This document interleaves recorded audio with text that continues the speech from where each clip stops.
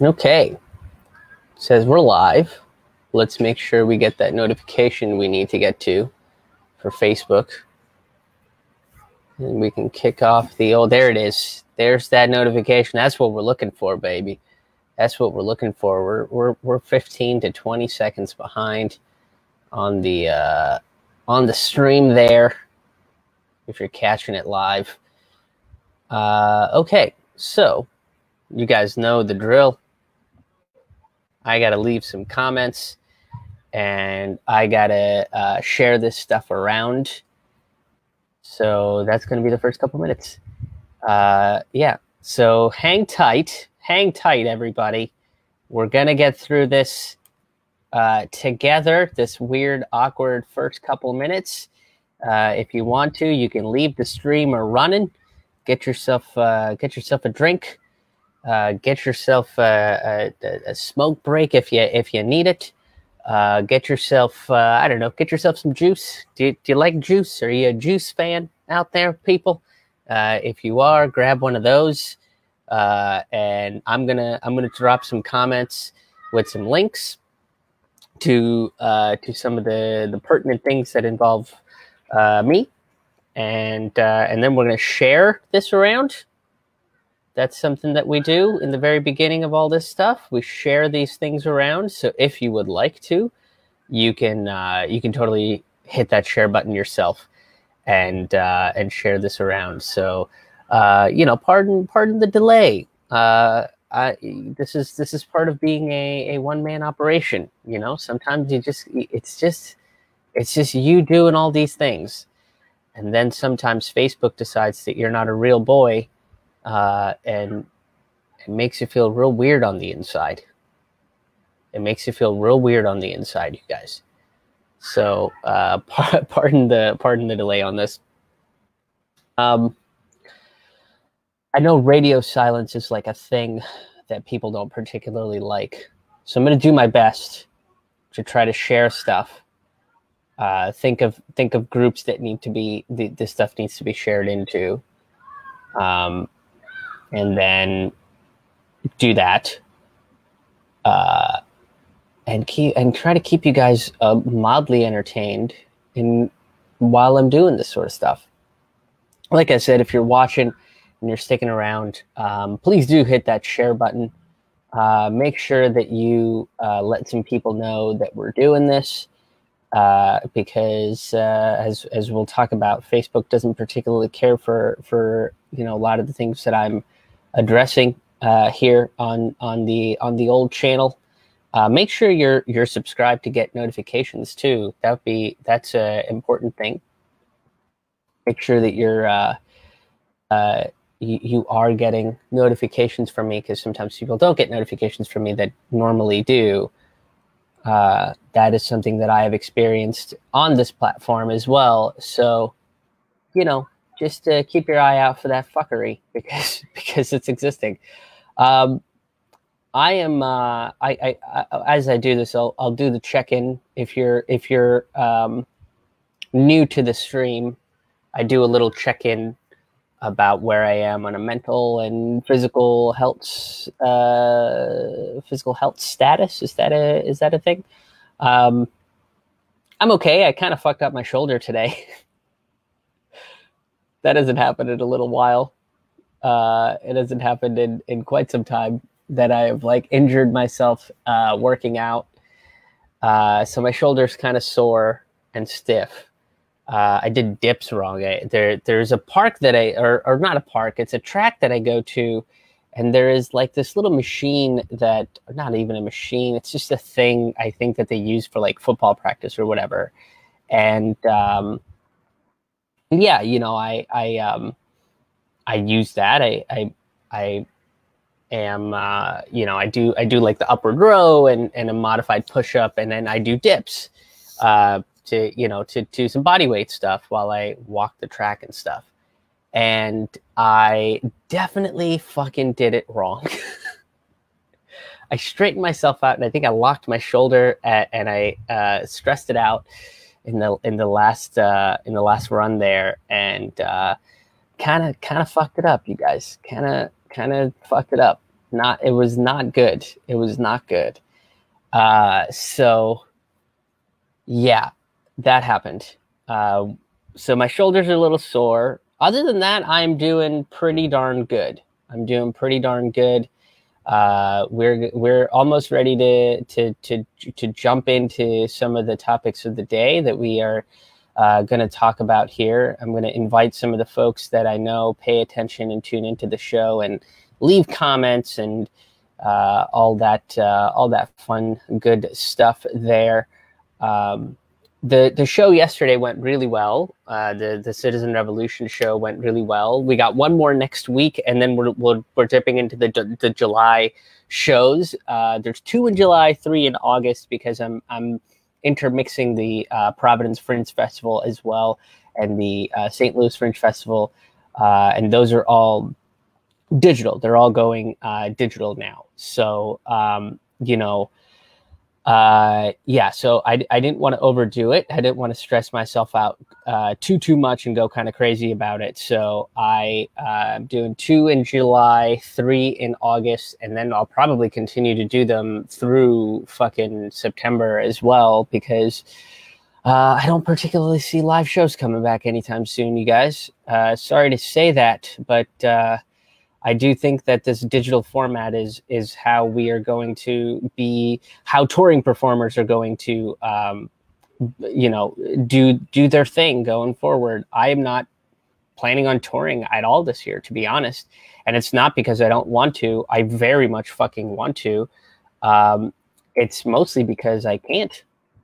And I will go into a full detail of that. I'm working on a thing for my website about it, and I'll go into a full detail about that. And I might do a little live stream about it as well.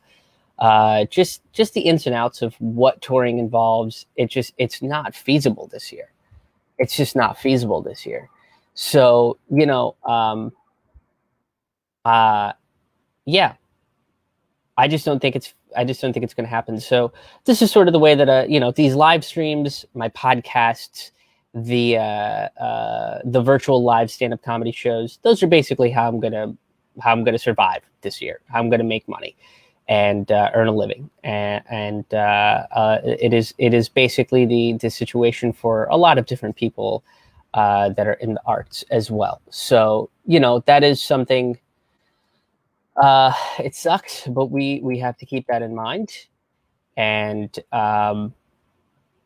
yeah, that is just something that we have to deal with in our society. So we're almost done. We're almost done with all the people that normally come and hang out with us when we do these things here. Sorry for this awkward time. Hope you guys are hanging in there, because I like you guys. Okay. All right. You guys see the share thing, so if you see it, give it a share. Make sure that some folks can see this thing here. Okay, I think we're good. I think we are good. We are good. All right. That's about all of the things I'm going to get through. So, all right, let's turn off this banner and dive into it, because we are, we've got all the invites sent. Oh God, that shoulder. So as you know, we do a couple news stories in this live stream. We kind of ran through some of them, and we got 3 different topics for you guys, but a little bit of housekeeping. First of all, if you want to leave a comment, I highly encourage you guys to leave a comment, because we read them at the end. We'll put them up on the screen just like this. So we'll do some housekeeping while we're here. I got an album that is available right now on Bandcamp. It's available for $1, but you can stream it. You can use whatever downloading thing that you like to use, but I prefer the Bandcamp. The Bandcamp gives you that plus bonus tracks for $1, single dollar. So I don't want anybody to get priced out of this thing, because we are in some, in a pretty difficult time. So that's why it's available for $1 for everybody. June shows, I've got one more coming up on Friday. We're going to be donating to the venue on 35th. which is, oh, excuse me, which is a basically a creative playground kind of space. They're an amazing black box space for a variety of different arts and a variety of different artists to try different things. So I was there in January. They're incredible. They're POC run, and they're very community driven. So I wanted to give back to make sure that they are taken care of by donating half the proceeds to them. So you know, grab your tickets, and hopefully you'll come back. Come hang out. Like I said, we're doing 2 in July, July 10th, July 17th. Then we're moving into August. 3 in August, August 7th, August 14th, and August 28th. I have not locked down who the partnering grassroots organizations / venues, activist journalists are going to be for those, who I'm going to be donating to for those. But I will have information about all of the July and August ones pretty soon. Lastly, if you want to make a donation, you can go there, become a sustaining member, become a or make a one-time donation. Various things you can do to help out the cause there. Boy, that shoulder, you realize how much you use body parts when you injure them, and my shoulder is not at 100%. But you can you know, donate, become a sustaining member. A lot of perks for becoming a sustaining member: free tickets, unreleased content, that sort of stuff. So yeah, so I hope you guys do that. But without any further ado, that's all the housekeeping, that's all the sharing, that's all the things that we needed to do. Let's dive into these stories. Our first story is going to cover what we've been covering on this channel for a while. We've been talking about Minneapolis. We've been talking about police brutality.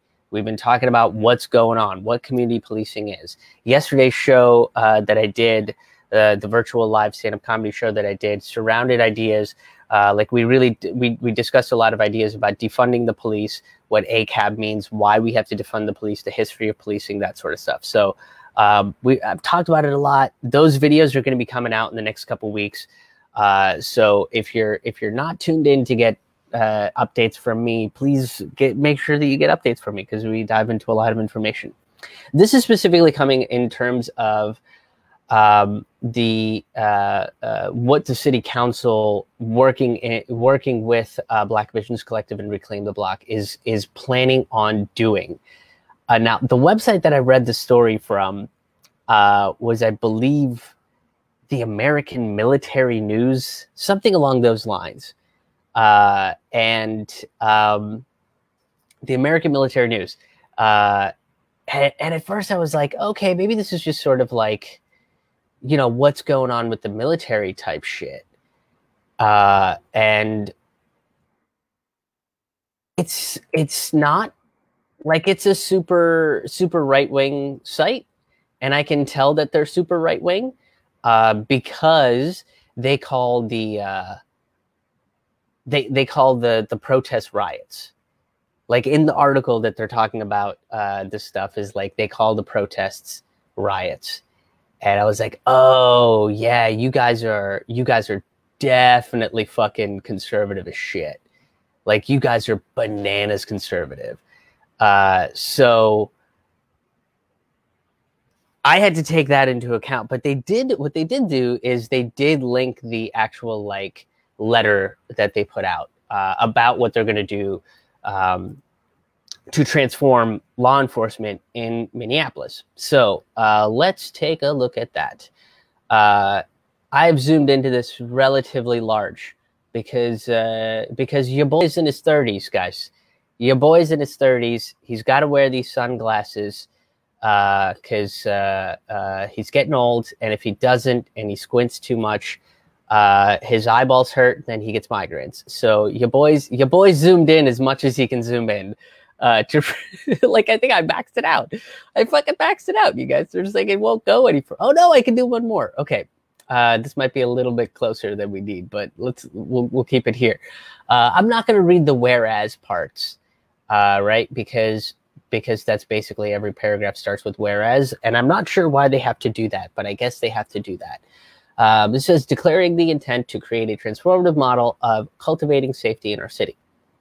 Police violence and excessive use of excessive force have led to community destabilization, a decrease in public safety, and an exacerbation of racial inequalities in Minneapolis. And police use of force is among the leading cause of death for young men of color and Black people, including Black women, girls, queer, trans, and non-binary folks. Disabled people, American Indians, immigrants, and Latinos are killed by the police at a disproportionately higher rates than their white peers. And the use of force by the Minneapolis Police Department exposes the city of Minneapolis to legal and financial vulnerability, with settlements in excess of $24 million in the past 3 years. So that part right there, that is one of the things that, like, the Minneapolis Police Department's union president, which is a lot of words, basically the police union president in Minneapolis, that's one of the things he bitched about. He was like, oh, they're talking about the defunding and they want to do all these things to the police. And like, don't they know, like, we're underpaid and we lose all this money to like settlements because we have to pay out, we have to pay off the people that get killed by these officers, which is bullshit. And it's just like, dude, stop fucking murdering people. Like, do you think you can have a police department that doesn't illegally fucking murder people all the time? Like that isn't fucking trained to think that people with higher melanin in their skin are like dangerous. Maybe you shouldn't think that you're at war with the people that you're supposed to protect, dog. Which you're not. That's not where policing comes from. Policing comes from slave patrols. So they are doing what they're actually designed to do, which is why proposals like this happen. But it's such a bullshit argument, right? To be like, well, we kill people on the streets and then we have to like pay money to the families instead. That's just, I mean, that's crazy. That's crazy. That's like crazy. It's such a fucking bullshit, crazy argument to me. All right. The University of Minnesota, the Minneapolis Park Board, and the Minneapolis School Board, the Walker, Minneapolis Institute of Art, and private businesses have announced an end to their relationship and contracts with the Minneapolis Police Department in the past 2 weeks. Not only that, but they were the transport union in Minneapolis and in my city of Pittsburgh too, and I think various other cities as well, declined to bus protesters to prison. They also declined to bus cops to protests, which is awesome. And there you go. There's a difference between a police union and a real union. Like, a real union was like, fuck yeah, we stand behind you guys, not carting people to prison for unnecessary and false charges, and also not carting cops to protest to rubber bullet and tear gas innocent peaceful protesters and escalating the situation. And the police union is like, we shouldn't have to pay for things after we murder people, you guys. That's just that's mean. That's mean pants fucking making us pay for illegal murder and stuff. Like, that's the difference fucking between these two unions. So I mean, nobody wants to work with the Minneapolis Police Department anymore because they, kill people. Chief Madaria Arradondo, I'm sorry if I mispronounced that, has made good faith efforts within the existing system to improve public safety for all communities in Minneapolis, and is a respected and integral leader in bringing forward this much needed transformation. The city of Minneapolis has taken many steps to reform the Minneapolis Police Department, including but not limited to the creation of civilian oversight bodies, implicit bias, and de-escalation training for officers, prohibiting the warrior-style trainings, prohibiting the types of hold that led to the death of George Floyd, adoption of a duty to intervene, the addition of body cameras for all officers, and many more. Yeah, I mean, the warrior-style training should be gone. They should immediately stop looking at civilians as the enemy combatant, right? Like that was a Nixon thing. This whole starting a war, the war on drugs, the war on crime, basically the war on civilians, the war on Black communities, the war on immigrants, the war on, we have this war attitude, hence the warrior style trainings, and cops are just kind of programmed to think that they're at war, that this is some kind of a war, and it's not. That's not what policing is. And things like chokeholds should be that should not even be anywhere near your fucking training thing. You should not be using any of that sort of stuff, right? And even then, what's really going to come out of this is now that they have a civilian oversight board, and nobody that serves in the police should be on the civilian oversight board. De-escalation training and really like what you should do to who you should call in certain situation. So I'm hoping that is kind of the direction that they go once they start implementing these things.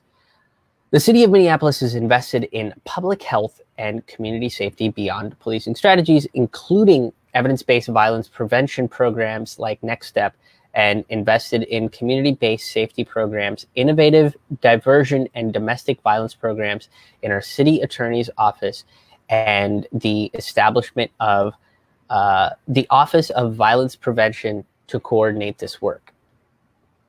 The city of Minneapolis established a 911 work group to analyze 911 dispatch categories and determine whether there are opportunities to expand the city's ability to respond to those calls beyond the Minneapolis Police Department, which generated 50 ideas and 6 recommendations to pursue, and is continuing its work this year by prototyping new responses to mental health calls and reporting, and further explore 911 call options beyond the Minneapolis Police Department. Yeah, when you call 911, like, they shouldn't defer to the cops. Like, that's what, I mean, the cops did not need to get called for Rayshard Brooks, period. That dude was drunk at a drive-thru. Call the paramedics, make sure his blood alcohol level isn't at like a poison state, and then call one or two of his buddies to pick his ass up and take him home. Put him in bed, get him a glass of water, put the 2 Advils by his bed. The last time I was in Muncie, Indiana, the owner of Be There Now, Whitney, is a great person. I enjoy his company very much. Whitney is a great dude to kind of hang out with and talk to and stuff. And Whitney will buy you booze, and he buys me booze, and I'm a bit of a lightweight, and you know, he has a place for artists to stay, and his house is maybe 2 blocks from the venue, and when we got there, you know, I didn't drive there. We got to his house, and he, you know, was like, "Hey, you're gonna feel this shit in the morning," and left a big ass glass of water and 2 Advils, and then he gave me 1 Advil and was like, "Take this so you don't suffer in the morning." Fucking, that's what we need for drunk people. That's it. We don't need cops called on them. Cops that are going to spend 45 minutes with them, determine that they're drunk, and they shoot them in the back. That's fucking nuts. That doesn't make any sense. How does that make sense? How does that make sense? It doesn't. So those 911 calls should reroute to different departments. And you know, call an ambulance. That ambulance gets there, make sure that he's okay, have somebody that knows how to deal with drunk people there, and then call one of his friends to get him home or to their friend's house, whatever it might be. You know, that's what those emergency contacts are for. You know, like, those emergency contacts are like, there should be an option on your iPhone. There should be an option that says drunk emergency. You know, like, who's your go-to person in a drunk emergency? And, you know, they look at that and they go, okay, we call, you know, Ricky or Jennifer or whoever the fuck, and they come and pick you up and take you home. The adopted 2020 budget allocated $193 million to the Minneapolis Police Department, which represents over 36% of the city's general fund of $532.3 million, and is twice as much as the combined budgets for workforce development, building affordable housing, home ownership support, small business support programs, environmental sustainability, race, equity, arts, culture, violence prevention, family and early childhood support, youth development, senior services, lead poisoning prevention, infectious disease prevention, and protection of civil rights, which is basically saying, hey, we're cool with using military force to fix all of those problems. Like, if there's lead poisoning problem, cool, let's use military force for it. Is there an infectious disease problem? Yeah, cool. Let's do the military thing first. And it's like, that's not what we need. We need to reallocate all this stuff. You know, compartmentalize these duties. The murder of George Floyd on May 25th, 2020 by Minneapolis police officers is a tragedy that shows no amount of reforms will prevent lethal violence and abuse by some members of the police department against members of the community, especially Black people and people of color. There's been several ideas of reform that have been tried, and they don't work. It's unfortunate, it sucks, but they don't work, and now it's time to move forward from them. Which look, and this is like the reason why this seems so radical is because like 20 years ago, if we were like, hey, we should change the training courses for police, it seems like that's leading to a lot of violence. And then we fucking did. And then we were like, oh, by the way, if they like do one of these moves, like chokeholds that are banned, that shouldn't be used by the cops, then these cops should go to prison. And then we did that. And it's like, oh, by the way, like they're still kind of getting violent. They're still shooting people on the streets. Maybe we should look in like, but nobody did any of that sort of shit. So now we're asking for all of it because it's like 50 fucking years of doing nothing. So this is like, everybody's like, oh my God, it's so radical. And it's just like, it's not radical because we haven't done any of this shit. Like we presented reforms and you ignored them. Okay. George Floyd was not the only person killed by the Minneapolis police, but joins a tragically long list of names, including Tycel Nelson. If I mispronounce any of these names, I'm very, very sorry. Tycel Nelson, Barbara Schneider, Fong Lee, David Cornelius Smith, Terrence Franklin, Jamar Clark, Justine Rusnick Demond, Thurman Blevins, Travis Jordan, Shasher Fong Vu, and others. Again, if I mispronounce any of those names, I'm super, super sorry. If you know how to pronounce them, feel free to leave a comment phonetically saying how to, it said phonetically, you know, organizing how to say those names. I don't like mispronouncing people's name. It's like, I've had it done to me all my life. Even when I shorten my name, it still happens, you know, so I try not to mispronounce people's name. The murder of George Floyd set off a wave of protests and uprisings across the country, across the United States, and across the world, and has led thousands of voices asking for change. Now, therefore, be it resolved by the City Council of the City of Minneapolis that the City Council will commence a year-long process of community engagement, research, and structural change to create a transformative new model for cultivating safety in our city. Boom. You wanted to know what the fuck defunding the police actually looks like? Then here we go. This is, we're doing it. We're in the process of it in Minneapolis, and other cities should be picking up on this shit. We need to start doing this all over the place, right? Like Pittsburgh just celebrated, I think it was 2 years ago that Antoine Rose was killed. And that cop is like, you know, fucking desk duty or whatever. Daniel Pantaleo killed Eric Garner, I want to say 5 or 6 years ago. I might be wrong about the dates. It's definitely been 6 years since Mike Brown. And where is Darren Wilson, the officer that killed him? Where's Daniel Pantaleo? Are they fired? Are they in prison? They're not. They're fucking pushing papers. That's not, you know, that's not, that reform is bullshit. The City Council will commence so we read that part. Okay. Be it further resolved that the City Council will engage with every willing community member in Minneapolis, centering the voices of Black people, American Indian people, people of color, immigrants, victims of harm, and stakeholders who have historically marginalized or underserved by our present system. Together, we will identify what safety looks like for everyone. Resolved that the process will center the role of healing and reconciliation. The process will require healers, elders, youth, artists, and organizers to help to lead deep community engagement on race and public safety. We will work with local and national leaders on transformative justice in partnerships informed by the needs of every single block. Yeah, so it all kind of boils down to like what each community needs, and then allocating the funds on these community-based levels rather than, oh, the whole city needs to be protected. Let's just get guys with guns on steroids with military training from the Mossad. Which is where the chokehold came from. Okay. Be further resolved that decades of police reform efforts have not created equitable public safety in our community, and our efforts to achieve transformative public safety will not be deterred by the inertia of existing institutions, contracts, and legislation. These efforts heeded by the words of Angela Davis. In a racist society, it is not enough to be non-racist. We must be anti-racist. And there is a difference between that. You know, it's not just enough to say, oh, I'm not racist. I have Black Lives Matter t-shirt. That's pretty cool. What else are you doing? Are you educating people? Are you engaging in discourse? Are you engaging in discussions?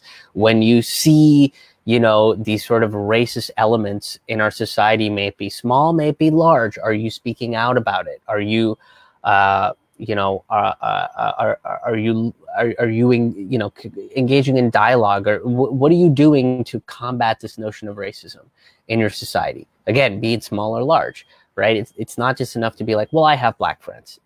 Cool, so do I. Like, but I make sure that those, like, my Black friends are not victims of white supremacy, you know, and when they are, I fucking do, like, I have to say something about it. I will say something about it.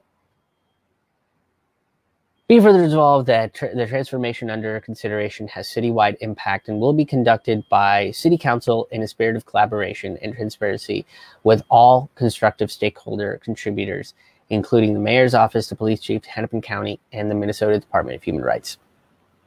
Further resolved, the City Council hereby creates the Future of Community Safety Work Group to include staff from the Office of Violence Prevention, the Department of Civil Rights, the city's coordinator's office, in coordination with the 911 working group, the Division of Race and Equity, Neighborhood and Community Relations, and other departments. So 1, report back to the council by July 24, 2020 with the said preliminary recommendations for engaging with specific cultural and stakeholder groups, the community at large, and relevant experts that can partner with the city to help Minneapolis transition into a transformative model for cultivating community safety, including budget resource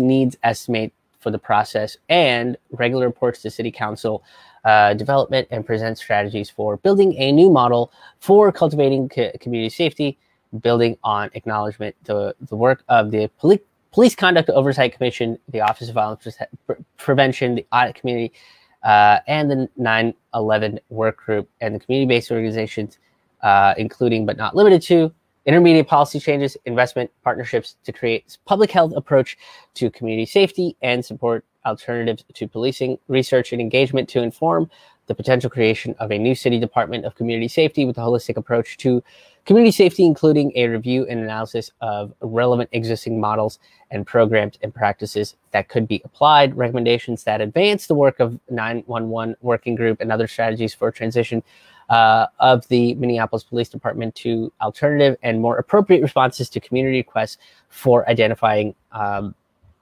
work in the city, other agencies, community partners, while working to create a new public safety systems in progress. Recommendations for additional community safety strategies that build upon existing work across the city enterprise that approaches public safety through a public health lens. Boom.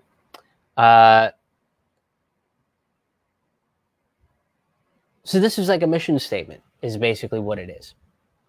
It's a bit of a mission statement. It's basically saying this is what our plan is, right? This is how we're going to approach stuff like this. We're not taking it willy-nilly. We are being serious about what's going on out there. And it's not something like, I hate this notion where conservatives come out and they're just like, well, we're just going to get fucking, what are you going to do when you got an emergency situation? It's like, yeah, the emergency situation, real emergency situations. Yeah. If there's like a home invasion, somebody waving a gun around, you know, threatening your life, what have you, yes, we'll call the police. But for a mental health situation, domestic stuff, you know, like a person sleeping in a fucking drive-through, no, we don't fucking need the police to be anywhere near that situation. We just don't. And yes, it's going to take a little while to implement this because this is something new. This is something different. So give it the time that it needs. Clearly, people are taking it relatively seriously. There isn't people that are just like, okay, cops are done now, everybody's going to be fine. Like, no, there is an oversight committee, and it's all going to take some planning. It's all going to take some transition. And if these government officials aren't going to work with us, then the community is going to push back against the government officials. Jacob Fry got booed out of a fucking protest, you guys, for saying that he wasn't going to be on board with this stuff, that he wanted to push some other kind of bullshit softball reform. That's not what we need. We need true, radical, substantive change. And this is the start of true, radical, substantive change. And yes, it's going to take a little while. And yes, there are going to be bumps in the road. But those bumps are going to be worth it because there'll be less of us dead in the fucking streets. Okay, let's move to subject number 2. Facebook wants to censor the word unionizing. So where does this come from? I read this is from The Intercept. That's where this comes from. This comes from The Intercept. They launched a thing called Workspace recently, and it's very similar to like Slack, right? It's like an office tool.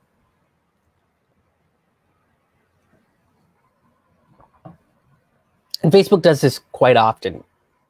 They introduce like rooms, which is supposed to be similar to Zoom, I guess. Their video platform is changing to the same way that YouTube does their video platforms, where it like automatically starts playing stuff in the background. There's a Facebook Watch thing. So they're basically trying to like monopolize internet activity. They're trying to keep you on their site for as long as they possibly can.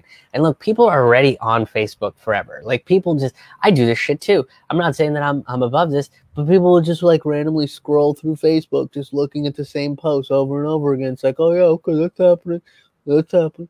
That's happening. And that's like, people are already on the site. You don't need to create all this nonsensical bullshit to keep more people on your fucking site.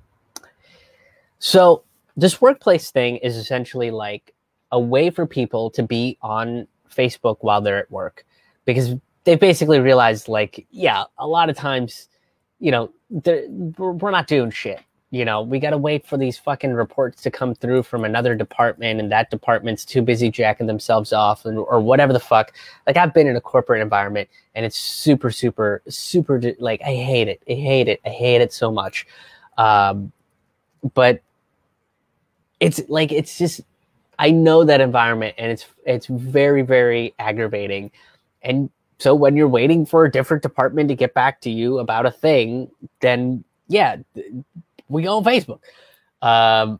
That's just what you do. It's like that's like an open secret, right? It's like everybody's on Facebook at work. Okay, that's what we do, So now they made this thing called Facebook Workspace, where you can just openly be on Facebook at work. And so like you don't get in trouble with the boss. There's a feature that lets administrators censor certain things that the company might deem as controversial. And this includes the example they gave was like, oh, I don't know, like if you want to censor the word unionize, was the example they gave. So it's like, oh, nobody gets to see anything that says unionize. And so everybody was just like, holy shit, did Facebook just come out and say that they don't want people to unionize? Like they're trying to censor anything that talks about unionization, that's saying anything good about unions, right? And people kind of freaked out about it. And it kind of makes sense because look who's using Workspace, right? Companies like Walmart are using Workplace. The Singapore government is using Workplace. Discovery Channel, Starbucks, Campbell's Soup, all these companies use Workplace, and all of these companies have been about union busting.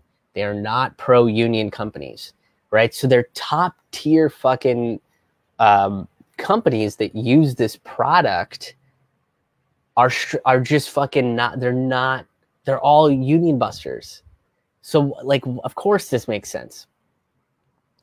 Now Karandeep Anand, who is the product developer behind Workplace, came out and apologized, and he was like, hey, we misspoke. We shouldn't have given that example. Whoopsie daisy, everything's fine. And we're all like, but not really, because you just kind of put the idea out there of just Like other companies are definitely going to take that out. Like, are you shitting me? Like, Walmart's 100% going to take out the word unions from their workplace app. For sure. And they already do so much for union busting. They like fucking show videos where they're just like, hey, don't join unions because a communist will come out and eat your baby. And it's just like, what? That's not even, I don't think you know how unions work. And they're like, we don't care. Communism. That's what it is. It's all about communism. And America is great. Number one, champion, freedom. Roll back those prices. Here comes that weird smiley face. Like, that's just what they do. So right now, there's a split within Facebook, right? There's a split within Facebook. The Facebook employees, the rank and file of Facebook, are pushing back against the company. And, you know, they're not pushing back about the company about like who's like a better actor, right? Is Jesse Eisenberg a better actor, or is Andrew Garfield a better actor? The answer is Garfield. Andrew Garfield, better actor than Jesse Eisenberg. You can fight about it all day. He's fine. Jesse Eisenberg is whatever. But no, they're talking about how Facebook is operating as a company and kind of dictating what people get to see on their platform, right? That's what they're really arguing about. And the Intercept article that I read, it said that they had a laissez-faire approach to political content, which is super not true. Like, they're very strict about making sure that certain political content doesn't get shown to certain people, right? Like, there's a ton of stories about, like, my friend Lee Camp. My friend Lee Camp hasn't broken 336,000 people on his Facebook page because every time a new person likes his page, somebody else gets taken off, and it just won't let him grow his page any further than that. So they don't have a laissez-faire approach to data censorship. Like, they have a very hard-lined approach to it. I can't remember exactly but it was like 2018, 2019, somewhere within that range. I think it was roughly 700 or 800. I don't know the numerics exactly. But a bunch of like alternative media pages just disappeared overnight. They didn't get a warning. They didn't break any community standard fucking rules or anything, right? They just disappeared. And it was left-wing and right-wing, but they were not CNN. It wasn't Fox News or MSNBC. They were like alternative news sites that are kind of powered by the people, right? They work on donations and sustaining memberships very similarly to me. So when that happened, I was just like, holy shit, is that going to happen to me? Because like, I don't have a huge page or anything, but you know, it is scary to think about. Because you're like, holy shit, is this going to happen to me? And, you know, they like just disappeared. If you look at the Cambridge Analytica leaks, that proved that they're selling data and they're manipulating data for political campaigns. The Cambridge Analytica leaks basically found out that an American billionaire paid a British company that worked with Facebook to manipulate people's votes. That's what happened. That's what Cambridge Analytica proved. The Cambridge Analytica leaks proved, right? And we still, I mean, there's barely anybody that fucking talks about this still. They don't have a laissez-faire approach to politics. They like certain stories. They want certain things. What keeps people on the site is not intelligent discourse and conversation, but rather people going up against the throats. So the more divisive you can be as a commentator or a news site or what have you, the better it is for fucking Facebook. So, you know, that's the kind of stuff that they want. So if I'm trying to sit here and have this conversation about like, hey, here's the information that we have, and this is what I can extrapolate from this, and this is where the hypothesis that we can make, let's have a discussion about it. They don't want that kind of shit. They want me to come out and be like, Facebook is trying to kill unions. They're coming in and they're using their robots. The robots are coming in there and they're punching union members in the dick, and then they're punching union presidents up the urethra. That's what they're doing. They're using their urethra punching robots, and then everybody's like, "What? This is crazy," And then there's a battle between, and that keeps people more engaged in the site. They want that kind of shit. They want more divisiveness. So any channel that doesn't promote that kind of divisiveness, and speaks about facts and calls them out on their own bullshit and doesn't, kind of addresses the technocracy for what it is, they get deleted off the site. They also have a program. This is fucking hilarious. They have a program called American Edge, which is a dark money venture that's supposed to be more forceful on lawmakers about regulation to Facebook itself. Which is fuck nuts to me. It's fuck nuts. Like, how crazy is that? You have a dark called American Edge. Just the American Edge. Like, how macho shit do you need to be? But this is what they are, man. They're a company they're trying to make money and they're trying to control data. That's what they're doing, and they don't want democratization in the workplace, because if people are scrolling through Facebook at work and a company that they've partnered with is like, hey, we don't want people to see shit about unionization. We don't want people to see things about Bernie Sanders. We don't want people to see things about socialism, or whatever, or third parties, or anything from Fox News or anything from a conservative site. I mean, that's censorship on a massive, massive scale. And Facebook gets to allow them to do that. It lets other corporations do that. So then corporations can basically pay Facebook to give them more authoritarian control over what people get to see and don't see on Facebook. So, keep your eye out on that. Our final topic is another race-related topic. This is an article from The Verge, and it talks about what's going on in academia. And this is not extremely surprising to me, but it is something that I think we should all be aware of, and that is Black scientists call out racism in their institution. This is from The Verge. And we're going to read through this article to the best of our ability. Okay, it says, a reckoning has come this week for systematic racism. When was this written? This was written June 11th, so just a couple of days ago, about a week and a half ago.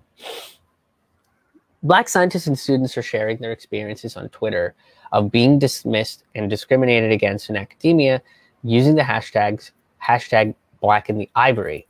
Many also participated in a June 10th strike meant to shut down STEM industries in support of the Black Lives Matter movement. Thousands of tweets detailing what it's like to be Black in the ivory towers of universities and research institutions point to deep-seated problems. Tweet after tweet describes similar horrifying experiences from individuals spread across the world. Some leading institutions, including academic journals, are now taking steps towards ending systemic exclusion, exploitation, and belittling Black scholars.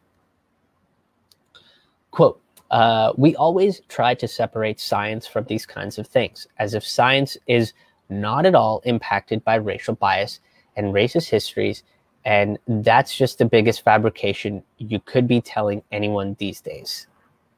Says Alex Moore, a postdoctoral researcher at the American Museum of Natural History. She joined the strike yesterday and says her workplace was supportive in her decision. It matters a lot to me to see scientists and academic institutions saying that we are not separate from these issues. And then here's Alex's tweet. Being hashtag Black in the Ivory means having everyone believe you were only accepted to meet a diversity quota until you start to believe it yourself. Imposter syndrome is racial trauma for Black and brown students.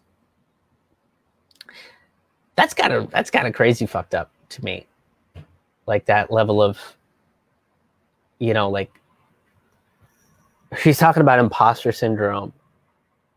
And I don't know if I particularly experienced that, but I've definitely felt like I've been on some shows, or I've been part of like groups, and I've definitely felt like not particularly a part of the group, but I'm there for like a reason. And that's probably the closest that I've had. But that's fucked up.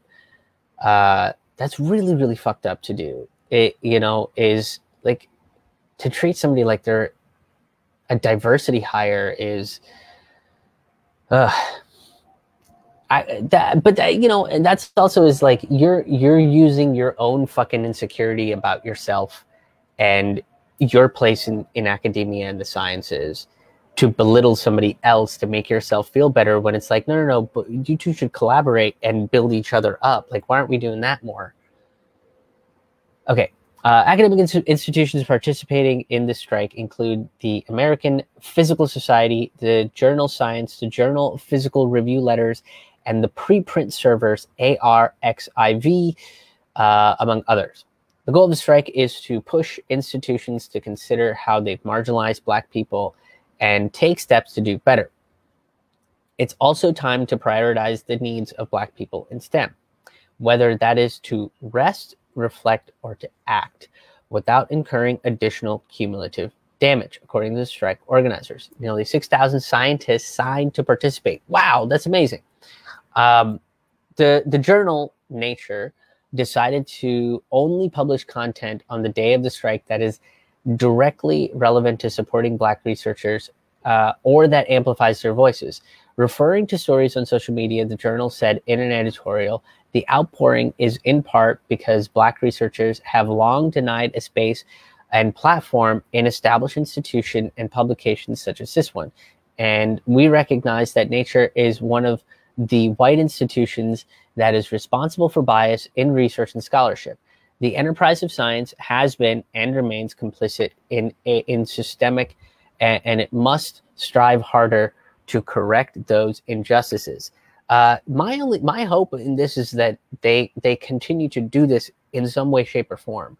I love seeing that sort of stuff, but I want it to carry on forward, right? Like the whole support Black businesses movement. It's like, okay, we're going to support Black businesses on Saturday, June 20th. And then everybody is like, yeah, woo. And then they all go and support their favorite Black business. And then they don't see that Black business for the rest of the year. And it's just like, oh, remember that thing we did on June 20th? That was nice, huh? We gave you guys like $25. Pretty cool. Pretty cool. We bought a poster we hang up and we talk about it. We talk about how we helped the poor Blacks. That's not helping. That's you know, I don't know, touting how much money you have. It's this condescending way of treating the Black community. No, you need, like, are you going to be continuing that sort of stuff? So I hope Nature continues to amplify the voice of Black scientists and their research and why their work is important. Make sure that they are if they are heads of their research, then you include them in you put them as a focus in the article. They should be the focus of the article. Okay, the injustices are innumerable. Many scientists use the hashtag Black in the Ivory, describe being mistaken for a janitor or a housekeeper. Quote, at a fellowship induction ceremony, the woman at the door greeting the white student in front of me for their name so they could retrieve their name tag, and then asked me if I was the help. I went back to my dorm and sobbed until I vomited. The University of North Carolina PhD candidate Maya Roberson tweeted. This is like cartoonish racism to me. And I know it exists, right? Like, I'm not trying to discount what happened. I believe that this fucking happened. It's just every time it happens, I'm just like, you're a fucking cartoon person. Like, how are you this racist? whether it's conscious or unconsciously. Like, this is the type of shit that you see in like a Lifetime movie produced by Oprah Winfrey, and they're just like, are you the help? And it's like, I'm actually the detective, or whatever the fuck it is like, that's that moment. It's crazy to me that this woman had to fucking live that. It's so wild. Like, I'm getting a little hyped up, but when I read it, I got a little hyped up in my own mind. I was robbed of that joy that felt like I deserved. I was sorry. I'm going to restart that whole quote here. I was robbed of the joy that I felt like I deserved, and even beyond that, I don't think that that's an appropriate way to greet anyone, regardless of their role. Which is yes. You should not be like, oh, are you the help? Like, who the fuck does that? Even if they are, go, hi, how's it going? Is your name on the list? How can I help you? Oh, and they go, oh, I'm actually here to do this other thing. It's like, oh, yeah. You know what? Let me figure out where to go to get a thing. It's like, why would you make an assumption like that? You fucking cartoon villain. It's so, I know this stuff happens. It's unfathomable. Like, I can't wrap my head around the decision that a human being has to make with their brain and all of these experiences that we see in the world around us, and then go, oh, black person, maybe help. What? How? It's so crazy to me. Like, I can't put the fucking pieces together. Like, I just can't do it. I know I'm hung up on it a little bit, but I just can't fucking put the pieces together, you guys. It drives me fucking banana sandwiches to fucking see that sort of shit. Okay. Others describe being hassled by security guards or having the police called on them on their campus or at their places of work. Once again, I apologize if I mispronounced this next name. If you know how to pronounce it, please feel free to leave a comment about how to phonetically pronounce it. Okay.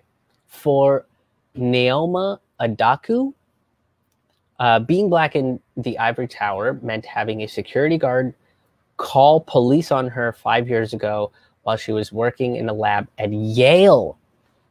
She says she reported the incident to administration, but ultimately began using a different entrance to the building to avoid the same security guard. Adaku is now an MD PhD candidate at Rockefeller University, researching mechanisms of cancer metastasis, and also participated in yesterday's strike, the June 10th strike. Like, that's so nuts to me. I don't know if I was fortunate or not. Although, no, I mean, I went to a pretty diverse college. I went to a relatively diverse college, but that was the thing, is like, I caught myself at one point doing that because there were two black kids in my graphic design program, and they were very talented in what they had a much different style because it wasn't as clean and precise as everybody else's, or it wasn't as decorative as some of the other people. Like, my head didn't work the same way that theirs did, right? And for a minute, I know I had this bias, and I caught myself with that bias, and I got to talk to them and learn about them and who they are, where they come from, and everything started to click. And I was like, oh, this is, I think I might have accidentally fucking had my own biases and made a judgment call out of it, but I didn't do the fucking crazy thing that lady did at that inauguration. I didn't fucking, oh, are you guys the help? Like, no. That was a shitty moment for me, but I learned from that moment. I worked on a project with them, and it's actually like, it's one of my favorite projects. Is we I don't want to, say any names because I don't know if they want to be publicly identified or whatever. But I work with one of them, one of these black students, and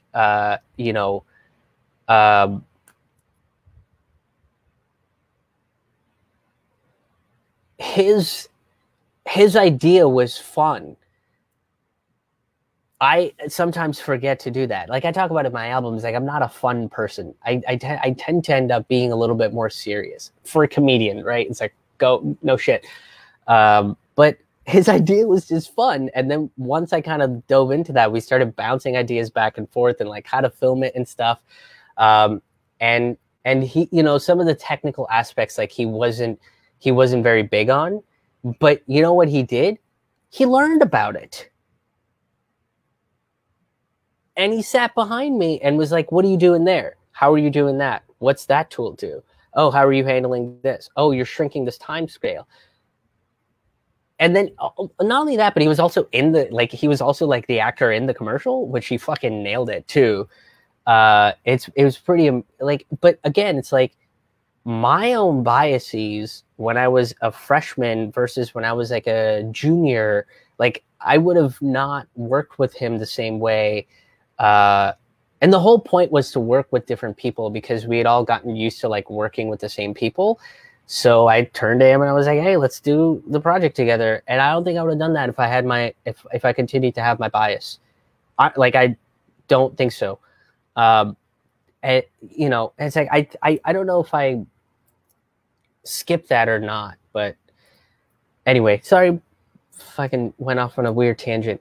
Black scientists also share experiences of being told by other students or coworkers that their presence was due to diversity in the institution and not because of merit. That happened to Tracy Edwards when she was an intern at Vanderbilt University. She's a nuclear physics PhD student at Michigan State University now. I got it in my own merit and in my own credit, and for someone to just reduce that down to my race is a complete insult. Yes, 100%. 100%. In the entertainment world, that kind of happens all the time. Is like the only time that they'll put up, certain black comics or certain brown comics on stage is when it's a all brown show or an all black show or an all female show or whatever. And these themed token shows, I don't know. I end up having mixed feelings about them, but they feel tokenized to me. Okay. I'm being honest with you. I got so tired of hearing these stories of black scientists being pushed out of STEM. Edward says only 9% of STEM workers in the U.S. are black compared to 69% who are white. According to the Pew Research, black males and black females each made up about 2% of full-time professors in 2017, according to the National Center of Education Statistics. It feels like in academia, you're just not welcome. So that's why I've taken to Twitter. Which is like, that's where, sometimes it's where you gotta go. Things that are caught on camera that are physically abusive and egregious are terrible, but they are real, but we are unable to really grasp and acknowledge the covert racism that happens. And when you see that sort of stuff, that's the shit that you're supposed to call out. That's part of being anti-racist. And that was a quote by Joy Melody Woods, a doctoral student at the University of Texas at Austin. Woods started the hashtag Black in the Ivory hashtag along with Chardre Davis, PhD and assistant professor of communications at the University of Connecticut. Sorry if I mispronounced that. Woods says the momentum used her hashtag has garnered online is evolving into specific demands for universities and other institutions. We're calling for structural radical change for institutions that perpetuate white supremacy. The social media campaign and STEM strike are playing alongside with worldwide protests against racism and the deaths of black people at the hands of police. It's only people of privilege who have that notion that science is separate from these societal issues because as black scientists, we're not given the same ability to separate our specific scientific lives outside and our lives outside science, Adakus tells The Verge. What people are comfortable with sharing on social media barely scratches the surface of the abuse within science and academia. Others tweeted. Black students were fed up, Wood says. Black people as a whole are fed up in the country right now of racism. Boom. Yeah, I think there's an implicit bias based on how the media portrays Black people, how we are told to think about Black people. I've been guilty of it. Fortunately, I was able to look at my guilt and learn from it and move forward from it. And I hope other people do too. Like, I mean, I know I fucked up a couple times. But the point is that you realize that you fucked up. You apologize for it. And you grow as a person. That's the important thing. These institutions that come out and make these apologies and they go, oh man, that's crazy. Like, we didn't, you know, I know people in academia. I know tons of people in academia. And being a woman in academia is not great either. It's the same thing. It's like they don't take you seriously. They're just like, oh, you're diversity hired. You were hired because you're tits, baby, or whatever the fuck, you know. And I'm thinking about it in my own college experience, right? Out of my entire school, there was one Indian professor who was part of the interior design department and one Black professor that I can remember. His name was Augustus Brown. Dr. Augustus Brown. He was my art history teacher, and he was one of the coolest fucking people I've ever met in my life. He was awesome. He was so fucking cool. I love that dude. And I got to see that dude once in a Panera randomly, and then I stood there and talked to him for like 15 minutes, and then he looked at me and he said, he was like, I got to get some lunch. I can sit here and talk to you all day, but I got to get me some lunch. I've been looking forward to some broccoli cheddar soup. I love the broccoli cheddar soup. And then we shook hands, and he got his broccoli cheddar soup, and I went home. I was very happy. I was kind of having a shit day, and I was very happy. I think I was actually applying for a job at Panera at that point, because I was like, I needed like a different job or some shit. I don't know, but I was like not feeling great, and then I saw Dr. Brown, and boy, it was a fucking great day. Actually, this is I've been meaning to do something with this, but this is my art history notebook. And this was part of the way that Dr. Brown would help you learn. So you make this notebook, right? You use drawings and you make timelines and stuff like this. And there's a lot of this stuff that like I kind of still remember, you know, like you do these papers, here's all these notes that I took, and he gave you carte blanche and like how to organize it, how to design it and be creative and all this other stuff. And he was just super fucking encouraging, but that's the only Black teacher I had. 4 years of college, that's the only Black teacher I had. Which to me is kind of crazy. But I think that's the point in academia, is I think intellectualism is co-opted by the white supremacy movement in saying that, and this goes back to like old race science type shit, in basically saying that Black and brown people are not intelligent. Which is also this weird thing, because brown people are, like Indian people specifically, are touted for their intelligence. But we become the good minority, the model minority, right? We become that model minority. Oh, look, they're intelligent, and their intelligence is going to be used to benefit us. So there's this weird roundabout way of utilizing brown people in the world of academia, even though we're not really a part of the world of academia as much. Like we're still a major minority in the world of academia, as is my understanding.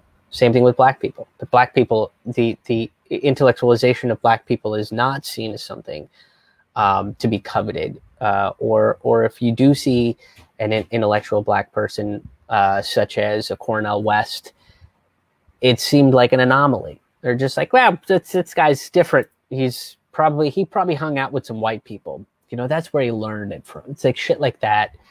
And it's like, no. Most of the cool shit has been invented by black and brown people. The foundations are invented by black and brown people. The foundations of science are invented by black and brown people. My closer on my album is about the number 0 that comes from India. Like, so yeah, I think that is a the level of intellectualism credited or discredited to black and brown communities, I think, is a form of white supremacy. Probably, not even probably, it is. And then there's and then it kind of gets mucked up even more, right? Because then there's this whole big thing of like championing anti-intellectualism. Like, people like being anti-intellectual. You know, it's like, oh, you got to be dumb because if you're smart, you're a fucking nerd, and nerds get their underwear pulled up or whatever the fuck it is, right? So this notion that, like, look, academics are already beaten up enough, right? So why are you adding racism into it? But it's another way to devalue communities of color. So if you see that shit in your community, if you're an academic that watches this show and you see that shit in your community, you got to call it out. And you got to stop participating in it. Okay, I think that is the show. Thank you guys for tuning in. Well, I'll be doing another live stream again tomorrow. And I have no idea what the topics are yet. I haven't gotten around to picking those out yet. I'm hoping that I'll be able to do them in the afternoon, and I'm hoping that I'll be able to do something on Monday evening as well. But I've got the Citizen Revolution show coming up on Friday. It's the last one of June. We're donating to Venue on 35th in Norfolk, Virginia. So grab your tickets, come hang out. The plan right now, if I'm thinking about it properly, is to talk about general strikes. That's going to be the topic of discussion because it's been it's been on everybody's mind for a long time, I think. And then we'll be moving on to July. Haven't particularly picked out a lot of those topics or the grassroots organizations yet, but I will be making announcements about that soon. I am going to be taking the weekend of 4th of July off because your boy needs a break. So grab these tickets. The links are in the description there of the video. They're also in the comment sections as well. And you know, you can make a donation, become a sustaining member. Sustaining members get free tickets to those shows I talked about. They also get a free copy of my album, Politely Angry, which is available for $1. Yeah, so there's the easiest way is to go to my website, krishmohan.com. Go there and you can find all this stuff there.